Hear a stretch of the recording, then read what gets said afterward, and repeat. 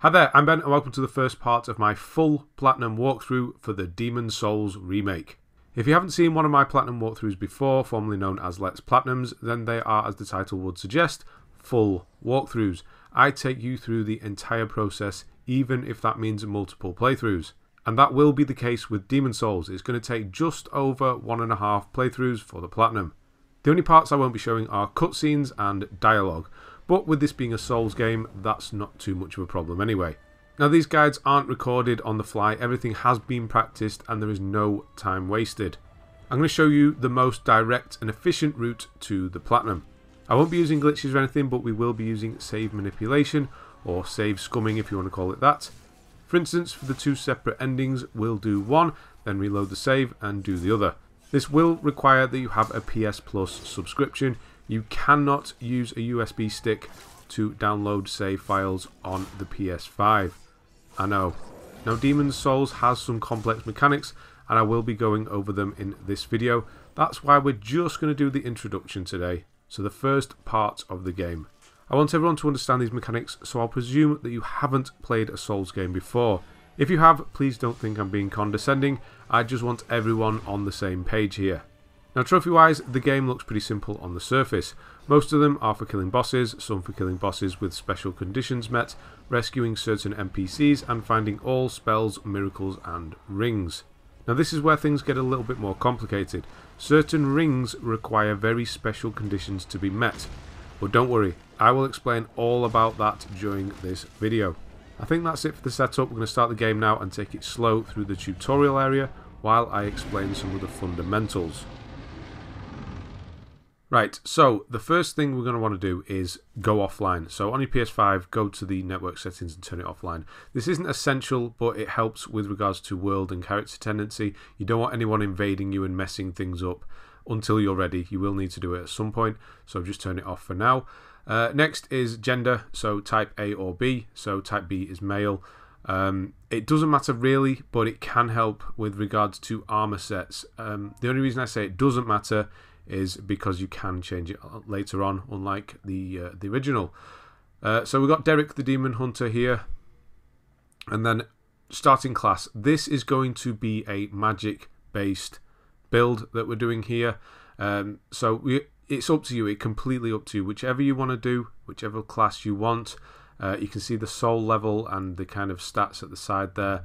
We're going to go with royalty at the bottom. You're going to start at soul level 1, so that gives you the most chance to level up to the way you want it. And we're going to start with magic, basically. It's super powerful in this game, and it's probably, as a starting class, one of the best to go with. It's the most simple to sort of work out, and you can stay at a distance, which is always good. So these are your starting gifts. The Providential Ring is the only one you want to take. Don't take anything else. That's the only way to get that ring, and we do need it for the trophy, so take that ring. I can't stress that part enough. Right, let's start. There's my Viking. Derek the Demon Hunter, the Viking, off we go. So this is the first area. This is tutorial. There's nothing to pick up here. Otherwise, there would in the top corner. There's going to be little labels, what you can expect to find next. That's going to be in the next videos. So get an idea with switching your weapons. So right hand and left hand. You have here, we have a sword, and we have our catalyst, which is for casting spells. And then we have our armor, which is really low magician armor. It doesn't really do anything. We have our rings, ammo, and then items. We'll go over this again later on. But just get the left D-pad is for switching your left hand. The right D-pad is for switching your right hand. So you can switch between sword and catalyst on the fly, basically. And then we're going to do the first enemy.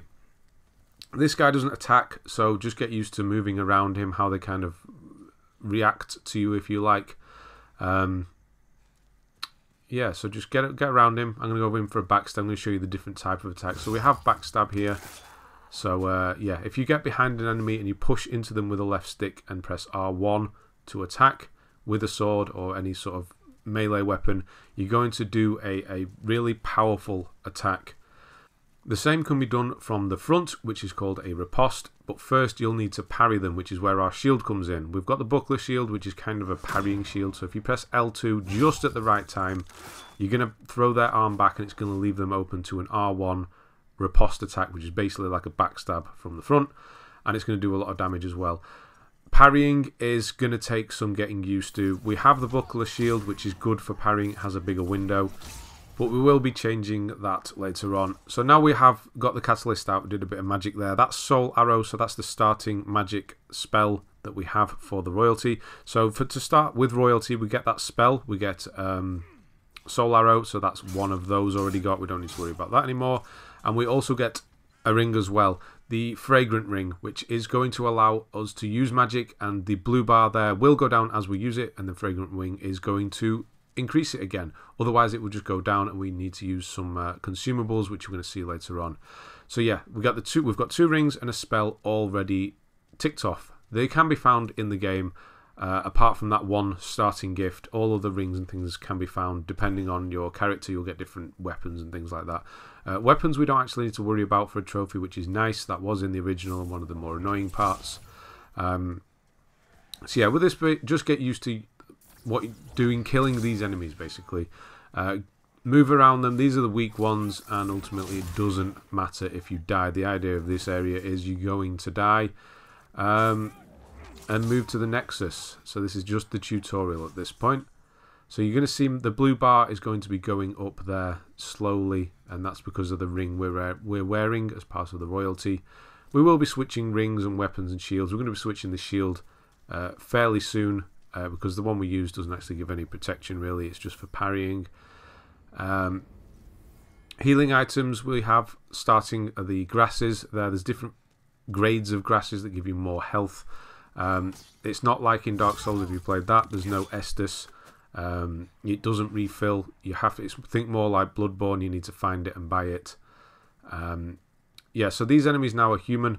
These are a bit more powerful. So yeah, beware with these guys compared to the others. They're going to hurt more. So you can see here how many hits it's taking off these R1's hits. Sorry. So R1 is normal attack. You're going to see your stamina, the green bar, go down as you do it, and once that's empty you can't attack anymore. R2 is a harder hit, which takes up more stamina, and then L1 is magic, which is when you have the catalyst. R1 is magic when you have the catalyst out, and that's definitely a good idea, is hit these guys, these blue-eyed knights, with the catalyst, because it's going to take them down. They will hurt if they hit you, but we'll be seeing more of those later on in the main area, in the first area, Boletaria. So these are items. Anything that glows like this is very, very obvious in this version of Demon Souls. You can see items from a long way away. There, you can just see the glow. Crossbow guy, either just move slightly to the side or roll. Projectiles don't track you so much. There are a few that do, but most projectiles just sort of go in a straight line, like arrows and fireballs and things. So you can just move left and right or roll. You have iframes, so as you roll, you are invincible, and rolling through people's attacks is going to be a thing you're going to want to get used to. There's me at parrying. I don't use parrying often, as you can see. I just sort of flap around my shield and don't really do anything. You'll get used to that. I don't use it often. I mean, we are a wizard here, or well, it's the wizard set that we're wearing, the wizard armor, so I suppose we are a wizard. We're using magic, so keeping our distance is what we want to do. And we will be gearing a bit towards melee as well, because we will get in situations where we need to do it. We're actually going to get a really good sword at the beginning of probably the second video, which is going to help with magic as well. It builds off magic, not builds, it gains its stats from magic. So yeah, and it helps give us that blue bar back as well, so it's really good to get early on. Here's our first boss, Vanguard Demon. Don't worry if you die, you're supposed to.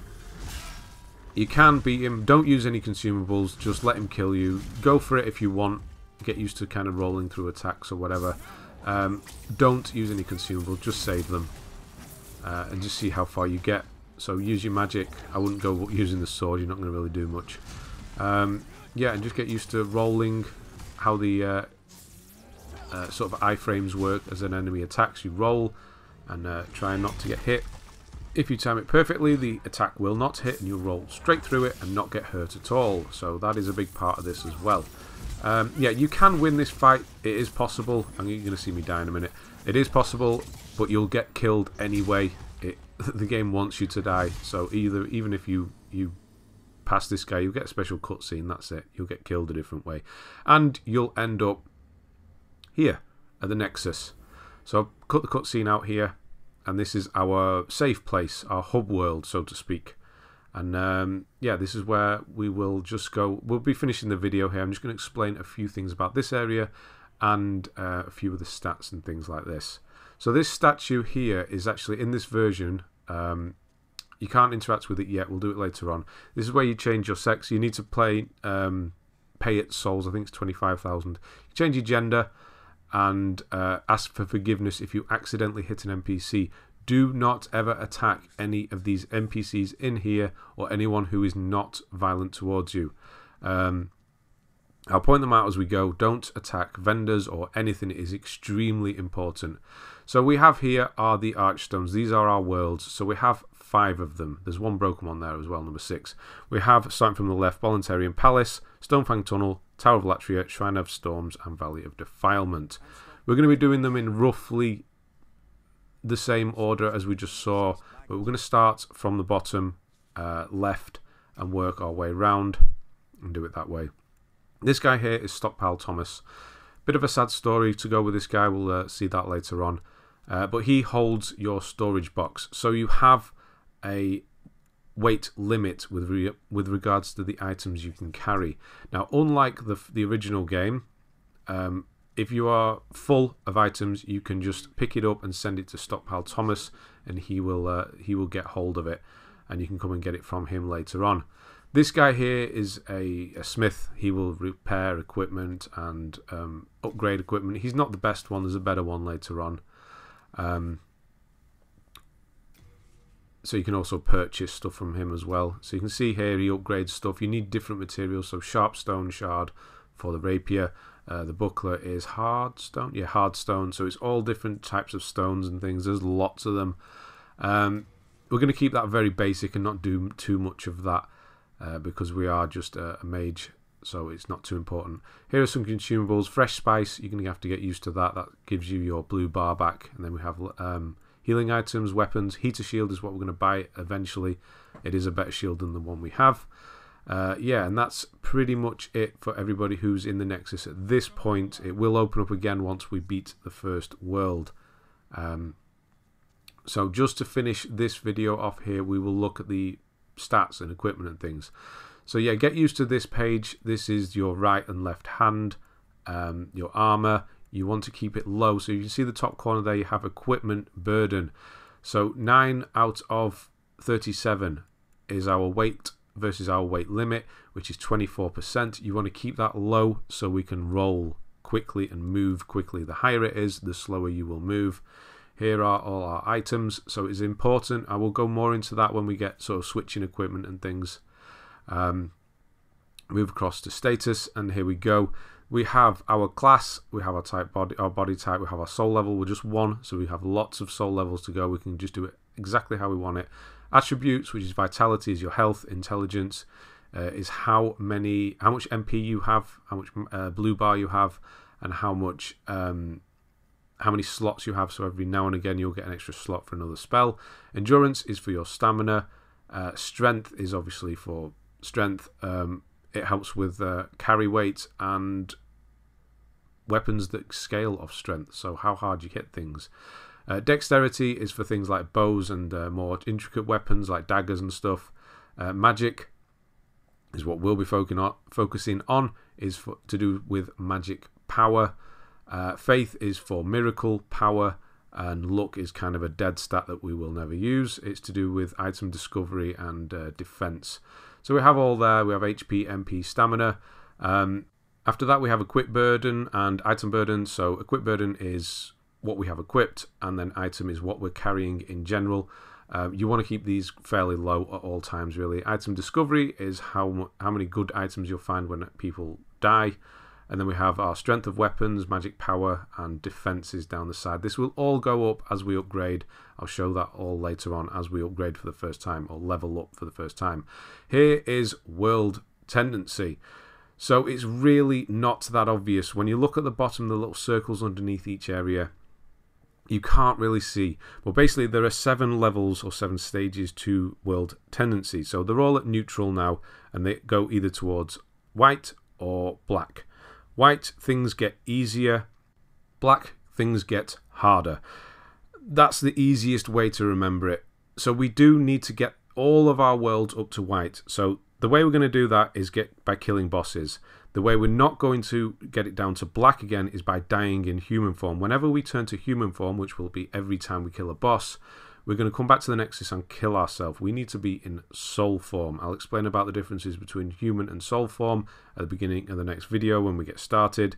But yeah, basically we want to move it as high towards white so we can get it to pure white by the end of the game, because we need certain events to happen. And then we're going to shift it all the way down to black because we need certain other events to happen. And then you think, what the hell's he talking about?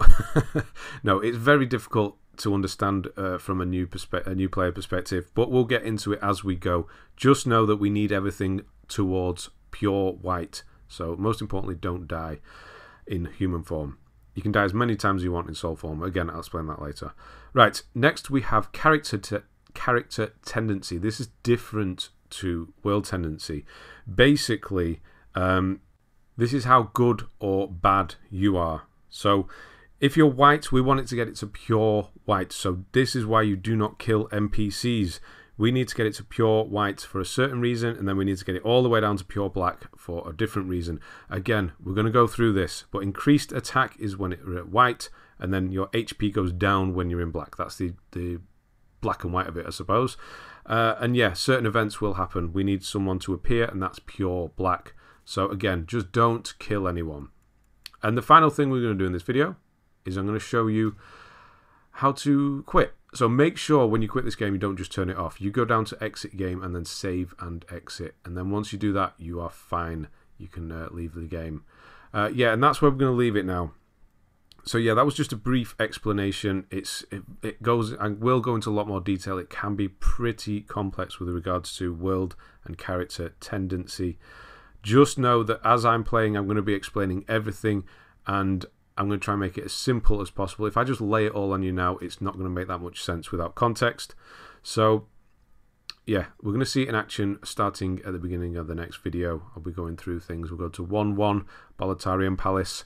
Right, thanks very much for watching, and I'll see you on the next one.